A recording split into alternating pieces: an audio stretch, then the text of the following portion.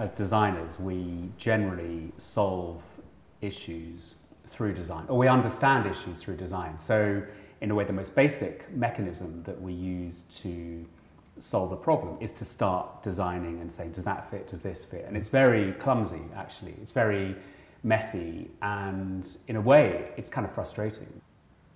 No, I mean, I had a huge frustration having worked in previous practices in that way of drawing, a way of thinking of elevations with windows positioned as a kind of composition.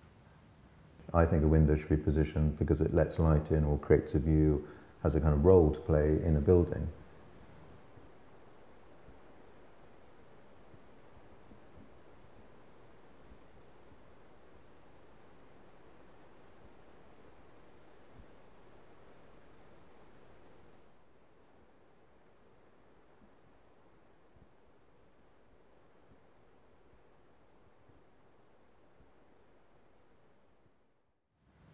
That investigation started at the AA 23 years ago when I was a student. Well, at the time we were doing a kind of master planning project using computers in John Frazer's unit, evolutionary architecture unit. I decided to look at sunlight on its own and spent that whole year investigating that.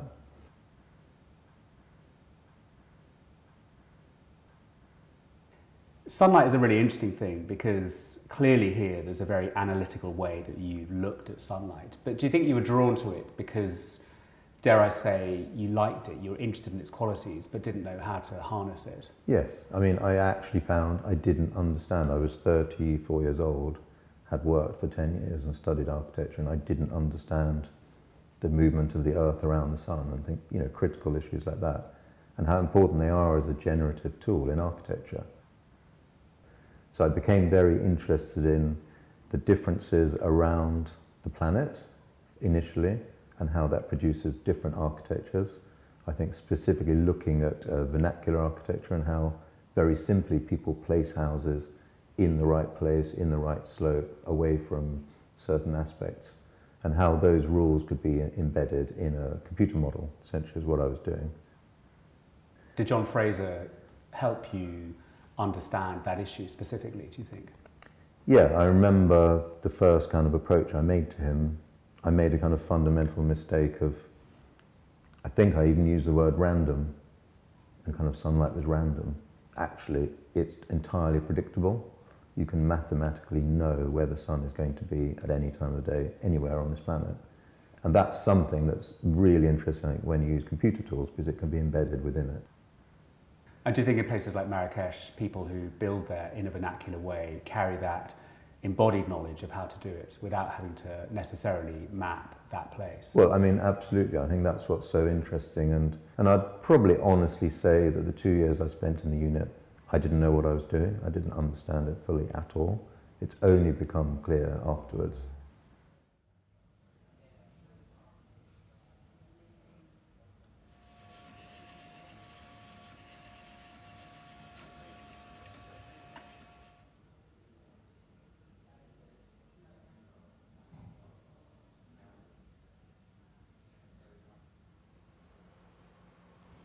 So this was the Lighthouse project, and this was after a few months of analysing that site and breaking down the data on the site into 6,000 points in space and all the attributes attributed to those points in space. And the colours here represent different levels of sunlight and daylight. And what we were starting to do is understand the three-dimensional forms that are generated, not just slicing it horizontally, but actually how they are three-dimensionally in the site itself. So what am I actually looking at if I look at, say, this point relative to, which is yellow, relative to this one down here, which is an isolated white point? Yeah, so that would be a range of sunlight hours, three-dimensionally in that space, and that would be a different range. What we start to do here, for instance, is take what the client's desires were for, say, specific light conditions and overlay them with the data. So if they wanted a study that had early morning light and maybe it was quite kind of calm and serene the rest of the day, we might choose certain conditions within this model, and that would go when you start thinking about how you might design something as straightforward as a house is, you know, breakfast morning sun, evening, come home from work, afternoon sun, and so on. So those start becoming overlaid, and you start to be able to organise them on the site based on those rules.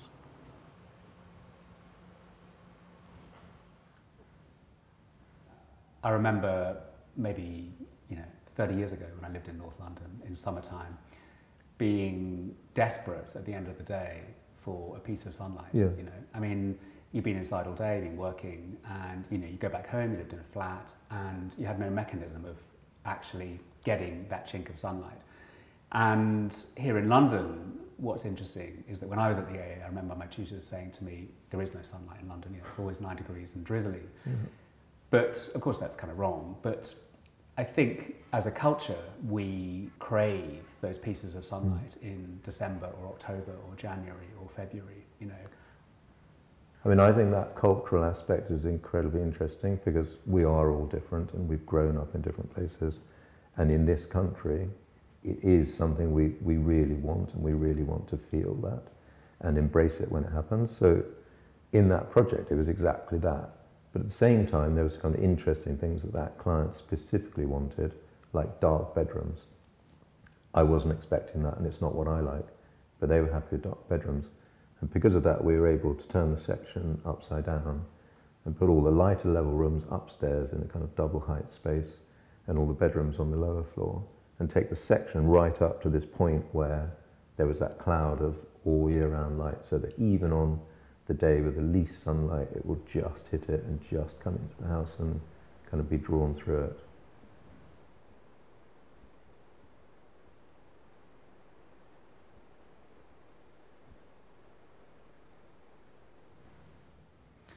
When you finished that project, where did you go next? I think the next project we were working on was the house in Costa Rica for my father, Casa Quique. So a lot of the conversations with him were actually about power. So I'm his son and I'm your architect at the same time. So actually I need to be in control of the design of this project, and that was a big kind of shift for him, not being in control of me. Was it a happy relationship then? Yeah, I mean, it was a kind of very transformative relationship between the two of us, and very important. And I think he recognized and appreciated what I did after that. I think he hadn't before that. But when he understood what it meant, I use the analogy of editors. He was a writer, so editors used to meddle in his work, which frustrated him endlessly. And when I kind of explained that that's what he was doing, he was kind of trying to edit what I had written, he understood that he would need to stand back and support the project better.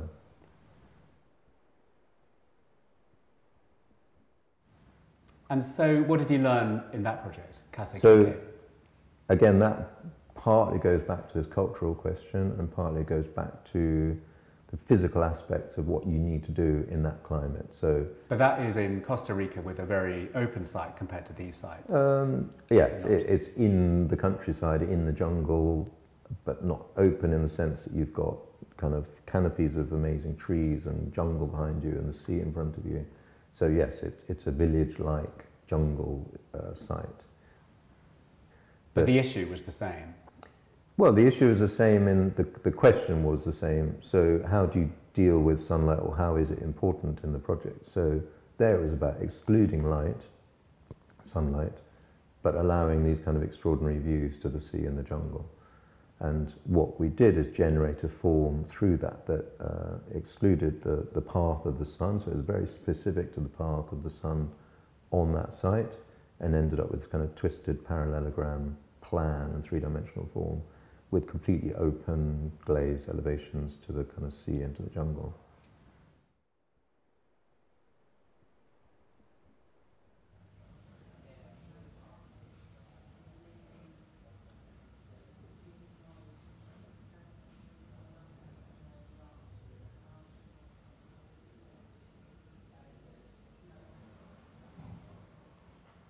So all of these models are from For House and a Garden, aren't they? These are all iterations of this process that we're talking about. So that one actually is the space around the roof, isn't it? I mean, it's that's the volume. actually built in a different way, yes. So this is the volume that becomes the skylight is actually turned upside down compared to other models. And the other ones are fabric, stretched fabric over essentially where we found this skylight should be, the oculus, to the edges that are defining where the gardens are. And then that form that's generated, a kind of draped and stretched fabric, almost like a tent, was what we started to investigate in all these models here.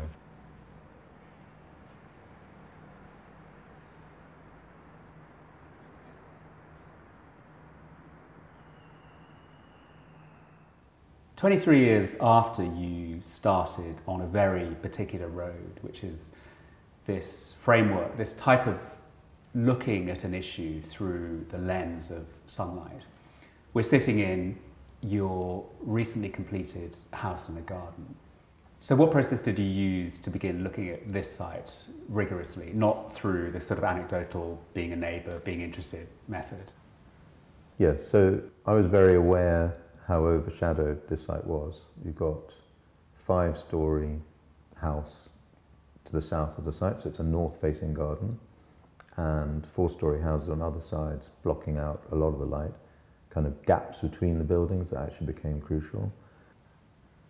What we've actually ended up, when you understand it now, is 3 sources of light. So the 2 garden areas and the skylight are where the light is, and the house is actually built where the shadow is. If you look at this roof, is there a direct link between the shape of it and some environmental condition that exists here? Well, it's an overall environmental condition. It's again a kind of average, optimal place to put a skylight in this 3-dimensional volume that would generate the most amount of light all year round. So it's just positioning this skylight really in the maximum daylight, sunlight collecting position you could find, but then affecting everybody else as little as possible.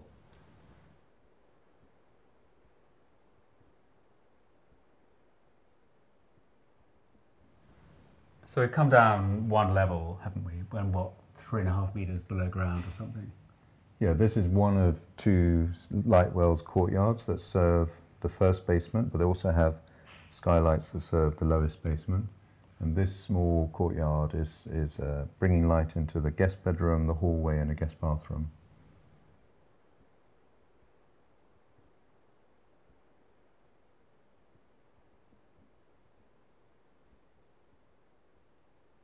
Something very particular happens in this house, which is unusual in a London house, which is that you're transported into another world of experiential issue, you know, the sky, the sun, the light, the atmosphere. And when you come downstairs, in a way, you are slightly disorientated, but then to be reminded of where you are and see this Victorian context again is very unusual.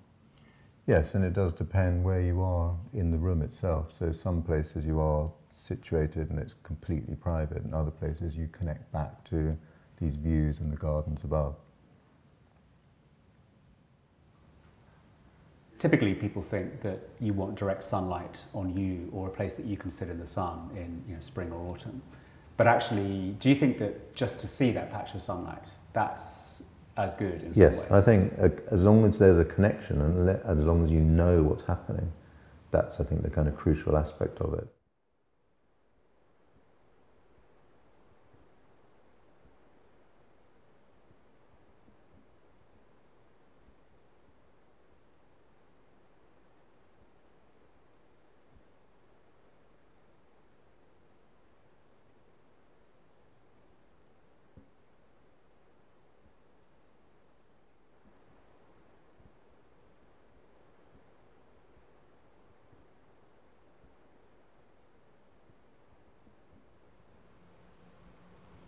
I think slow architecture is very important, and I think being able to work like that is critical to what we're investigating.